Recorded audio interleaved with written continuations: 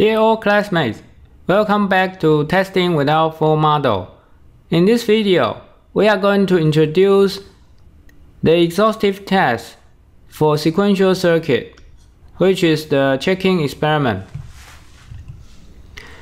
For a combinational circuit with n inputs, we know that an exhaustive test applies all possible input vectors. For example, for a 2-input AND gate, we can apply 0, 0, 0, 1, 1, 0, and 1, 1. The test length of exhaustive test is 2 to the power of 2, which is 4. If we want exhaustive transitions, we can apply super exhaustive test. For example, for a 2-input AND gate, we can apply a pair of vectors like 0, 0, 0, 0, 0, 0, 0, 1, 0, 0, 1, 0, and 0, 0, 1, 1. We can repeat this to all the initial patterns, including 0, 1, 1, 0, 1, 1. So the test length will be 2 to the power of 4, which is 16.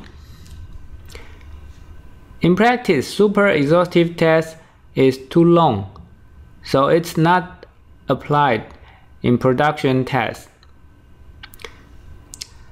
So, how can we apply exhaustive test for sequential circuits? We can apply checking experiment. A checking experiment is an input sequence that exhaustively verifies the state table of a finite state machine. The checking experiment is a high-level functional testing that does not need the implementation of the finite state machine. The idea of checking experiment has been developed by many researchers such as Moore and Professor McCluskey. In this video, we are going to introduce a general procedure proposed by Haney in 1964. This procedure contains 3 components. The first component is a synchronizing sequence that brings the finite state machine to a known state. The second component is an A sequence which verifies the existence of all the states. And the third component is a B sequence which verifies all state transitions. Please note that in a checking experiment, we only control primary input and we can only observe the primary output. The internal flip-flops cannot be controlled or observed. That means there is no scan DFT whatsoever. Before we introduce the checking experiment, we need to understand the definition of synchronizing sequence, SS. A synchronizing sequence is an input sequence that fixes the final state of the finite state machine, regardless of the initial state or the output. For example, given this particular finite state machine, this column PS represents the present state. There are 4 states A, B, C, and D in this finite state machine.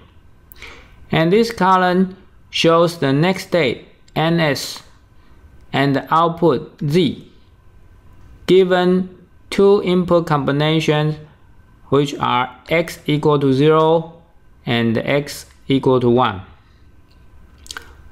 For example, if the present state is A, given the input X equals to 0, the next state will be B and the output will be 0. On our right hand side, we show a synchronizing tree.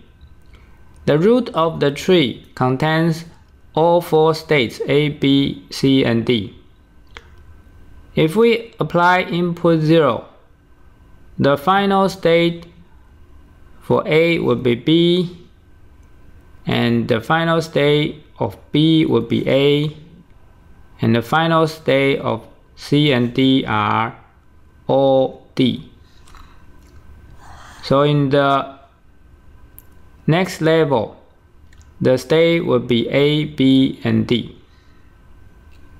Similarly, given input 1, the next state will become B, C, D, and then given the input 0, the next state will be AD. Given the input 1, the next state will be CD. Eventually, given the input 0, the final state will be fixed to D, regardless of the initial state. Please note that not every finite state machine has a synchronizing sequence, and the synchronizing sequence may not be unique. So, how can we derive the synchronizing sequence? Starting from the root of this tree, we have all states A, B, C, and D in the root node. We put them all in one parenthesis. At each level downward, we apply one input combination for each branch. For example, when we apply input 0, the final states will be A, B, and D. If we apply 0 again to A, B, and D, the final states are still the same. In this branch, we can stop going downward because it's exactly the same as its parent node.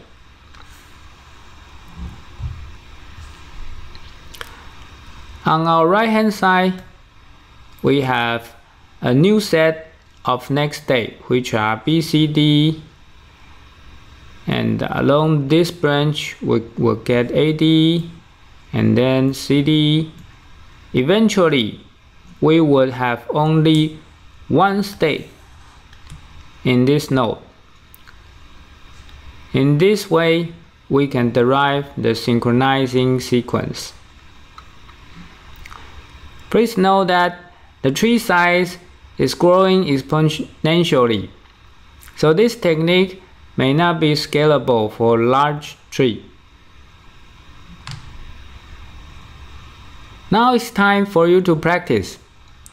For a new finite state machine, FSM number 2, please find the synchronizing sequence and show that the final state after synchronizing sequence is state C.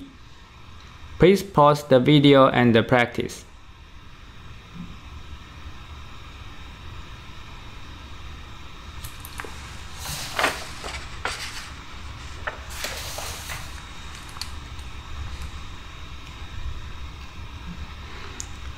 Are you ready for the answers? Starting from the root node with A, B, C, and D in all one parenthesis. When we apply 0, the final state will be C, A, and B. So we put A, B, C in this parenthesis. We can do the same thing for input 1. We will skip that. And similarly, we apply 1, we will get final state A, B, and D. When we apply 0, the final state will be C and B.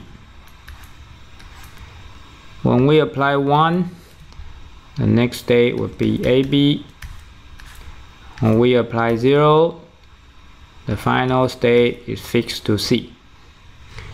So answer is 0, 1, 0, 1, 0. And the final state is C. Have you got it correctly? Now we need to introduce another sequence, the distinguishing sequence, DS. A distinguishing sequence is an input sequence such that the corresponding output is different for each initial state. For finite state machine number 2, for example, 101 is a distinguishing sequence. The table on the right shows the corresponding output and the state transition given the distinguishing sequence 101.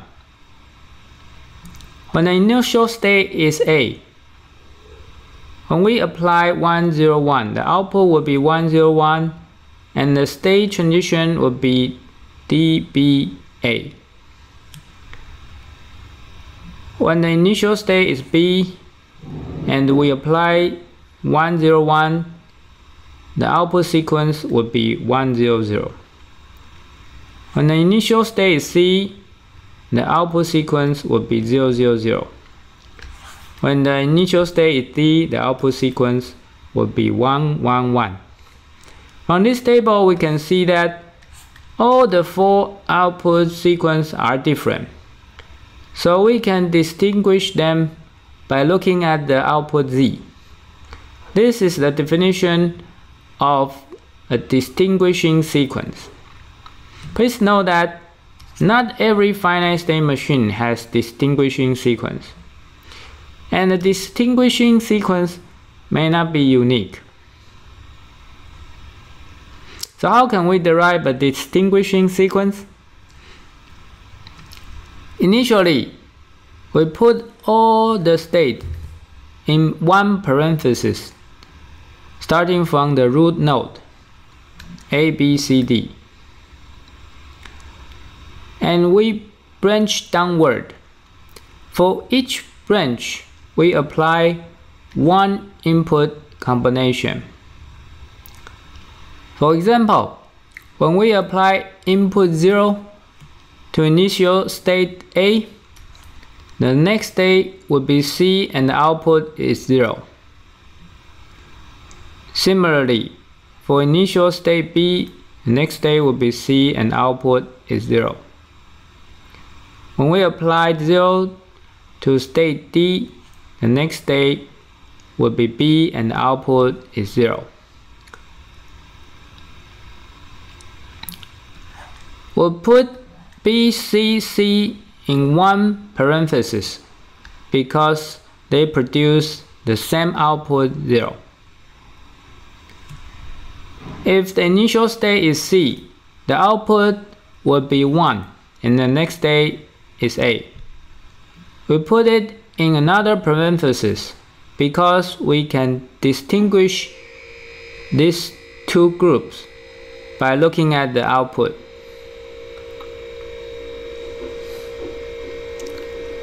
Since we have 2C in the same parenthesis, we stop going downward because we can no longer distinguish these two states from each other.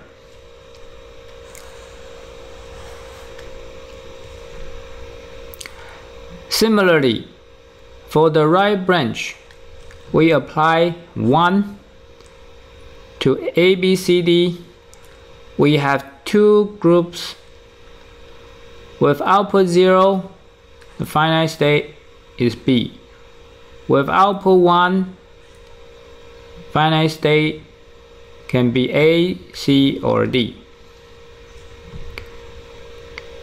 We can then move downward by one level.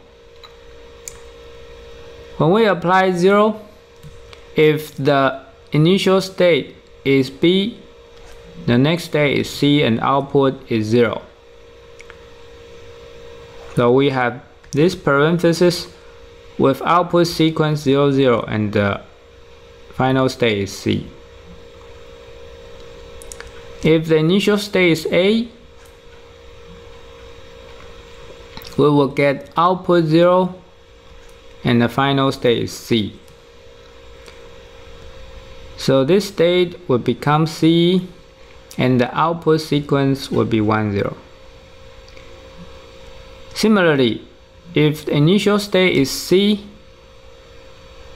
the output will be 1, and the final state is A. Because we can now distinguish 1, 0 from 1, 1, so we'll put this A in a separate parenthesis. Finally, if the final state is D, the output will be 0 and the next state will be B. So we now put B and C in the same parenthesis because the output sequence are both 1, 0. We cannot distinguish them from each other.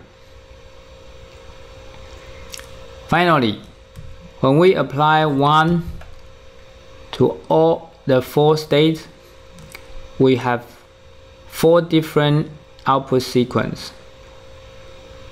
For initial state C, the output sequence will be 0, 0, 0, and the final state is B. For initial state B, if we apply 1, the final state will be 1, and the output sequence will be 1, 0, 1. For initial state C, when we apply 1, the output sequence will be 1, 0, 0, and the final state is B. Eventually, for initial state A, the final state will be D, and the output sequence will be 1, 1, 1. By looking at the output, we can now separate all the 4 states from each other. So this is a distinguishing sequence for this finite state machine.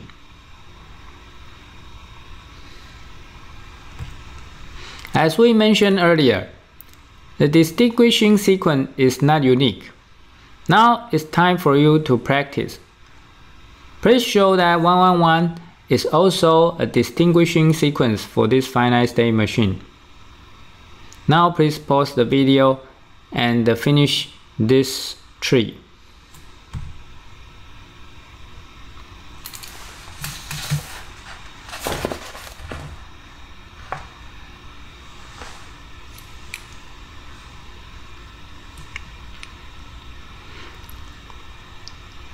Have you finished? From the initial state A, if we apply input 1, the final state is D, and the output sequence will be 0, 1, 1.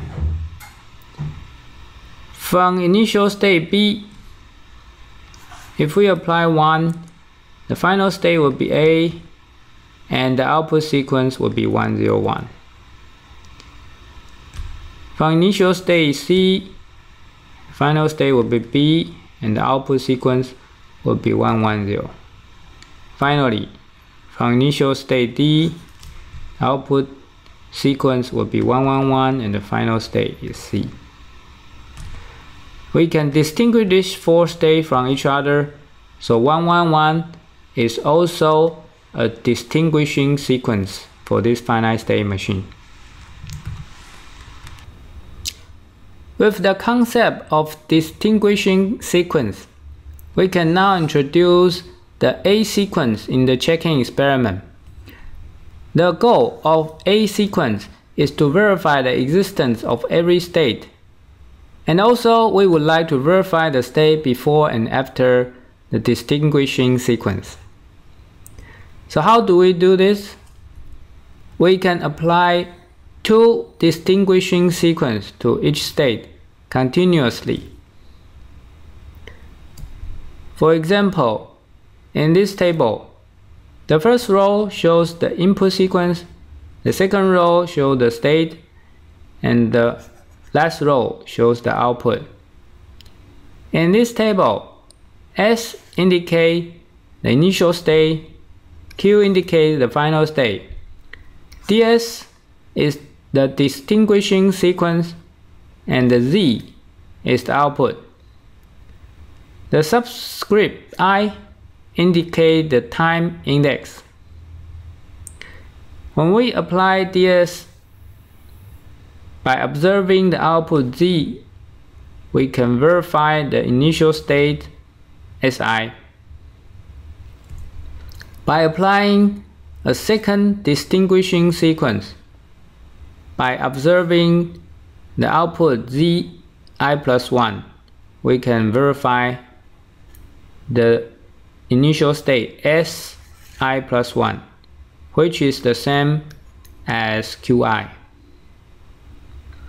By doing this, we can verify the state before and after DS.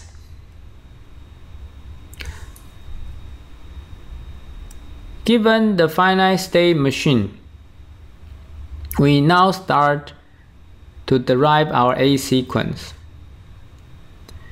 Starting from the end of the synchronizing sequence, which is state C, we can apply DS to this finite state machine by observing the output 0, 0, 0.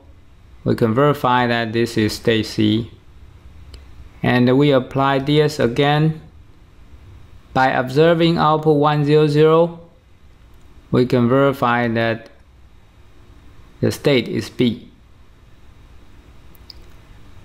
Now we have the final state the same as the initial state. But we cannot stop here because we are not sure what state is the final state here. So we need to move on to step 2. In step 2, we apply DS again. By observing the output 1, 0, 0, we can now verify that the final state is indeed state B. Now we verify state C and B. But we are not done yet. We still need to move on to state A and D. In step 3, since we are not finished yet, we need to apply a transfer sequence. In this case, we apply a 1 to move to a new state, which is A. Now we are back to step 1. We apply DS to verify this is state A, and we apply DS again to verify that this is indeed state A. And then we are finished with state A. We apply a transfer sequence, which is 1, and we move on to a new state D. And this time we apply DS again to verify that this is state D, and we apply DS again to verify this is state D. Since we have already applied DS continuously to all the states, we can now finish the A sequence. And the final state is state D. Here is a review of the A sequence. We have applied 2 DS continuously to all the states. For state C, we have DS continuously applied. The first DS verified the state C, and the second DS verified. After DS, the final state is state B. Similarly, for state B, we have 2 DS continuously applied. So up to now, we verify that the final state is state B after DS. Similarly, for state A, we have DS continuously applied. Finally, for state D, we have ds continuously applied. From this figure, we can see that if we stop here, we verified there are 4 states, but we don't know what state it is now. So we cannot stop here. We need one more ds to make sure that this is indeed state D. This is the reason why we require 2 ds continuously applied to all the states in the finite state machine. Now it's time for you to practice. Find the A sequence for the same finite state machine, but this time please use distinguishing sequence 111. The table is given here. For each initial state, the corresponding output Z and the state transition are shown in this table. Please start from state C, which is the end of the synchronizing sequence. Please pause the video and work on this problem.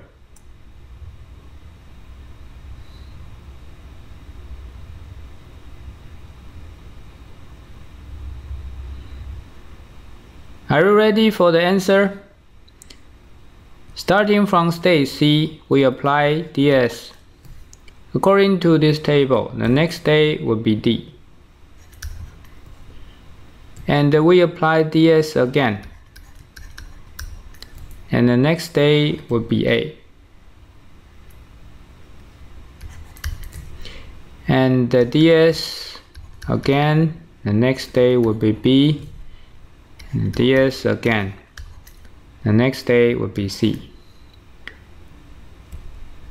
At this point, we cannot stop because we are not sure what state it is now.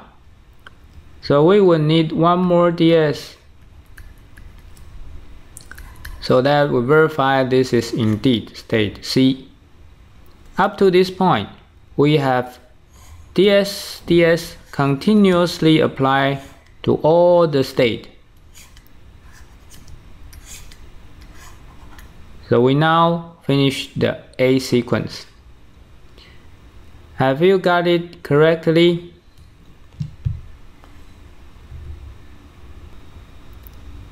After the A sequence, we now move on to the third component of the checking experiment, the B sequence. The goal of B sequence is to verify all the state transitions in the finite state machine. Using the same distinguishing sequence 101 and start from state D, which is the end of A sequence. We now start to verify all the state transition in this table. From the initial state D, if we apply a 0, the next state would be B and the output would be 0. So we apply a 0 to the finite state machine and we apply DS101. By observing the output 100, we verify that the final state is B. So we have verified this transition. The next state of D given input 0 is state B. The notation Sx equal to Q means that the next state starting from S given input X is Q. Since we already know that after DS, the final state is B, so we don't need to verify this state again. Starting from state B, we would like to verify this transition. Given input 0, the next state would be C and output is 0. By applying a DS, we verify NB0 is equal to C. Similarly, we can move this finite state machine to state C, which has been verified, and to state 8.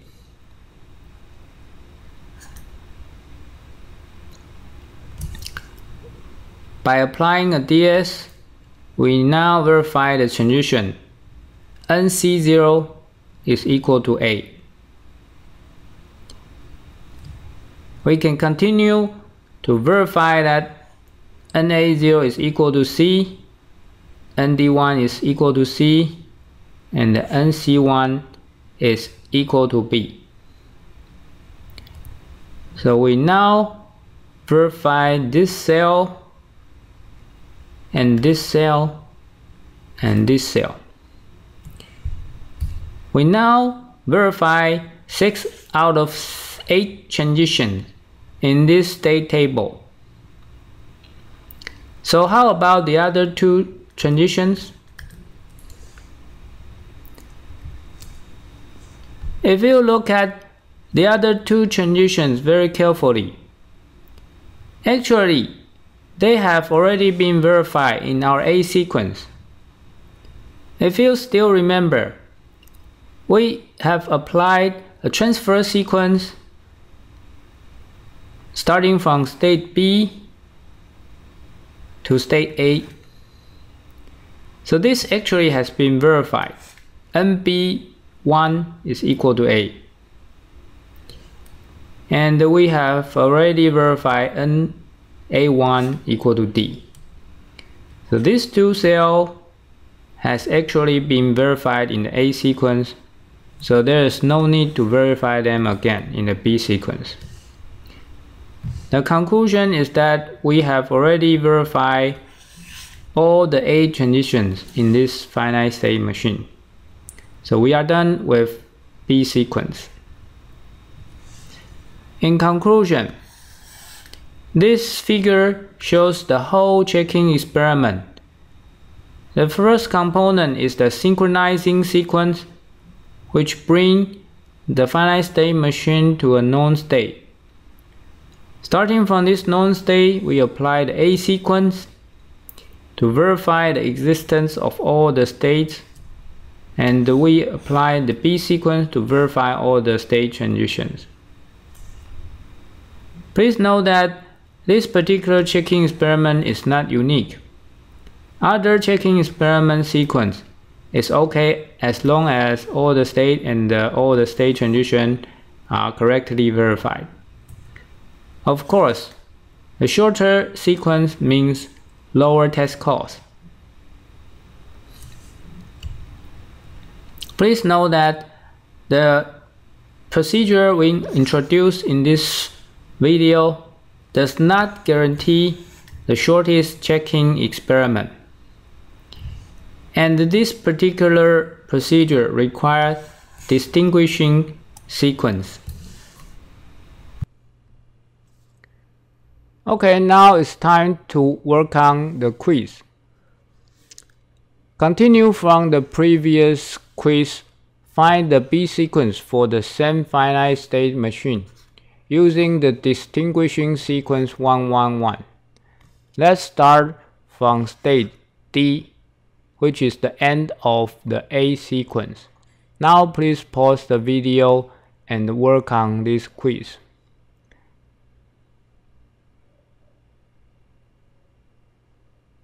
Okay, have you finished? Here are my answers. Please note that the answer is not unique, so you may have different answer, which is fine, as long as you verify all the A transitions. First, starting from state D, we verify D0B, which is this transition, and then we apply a DS. Then we verify C0A, and B0C followed by D1C. At this time, since D has been already verified, so we make a transition to B. So we verify B1A, and we verify A0C, A1D, finally C1A. In this way, we verify all the A transition in this table. Have you got it correctly? In summary, we have introduced the checking experiment which exhaustively verifies the finite state machine. It is a functional test that is independent of circuit implementation. We introduce a general procedure to find a checking experiment. It has three components. The synchronizing sequence fixes the final state, and the A sequence verifies all the state. The B sequence verifies all the state transitions. There are three final remarks about checking experiment. The checking experiment assumes that there is no equivalent state in the final state machine. The second assumption is that it's a strongly connected finite state machine. That means we do not have disconnected components. If we have this kind of finite state machine, then we cannot verify the other disconnected component. And the third assumption is that defect does not increase the state of the circuit. Unfortunately, this may not be true for some sequence-dependent defects such as stuck open.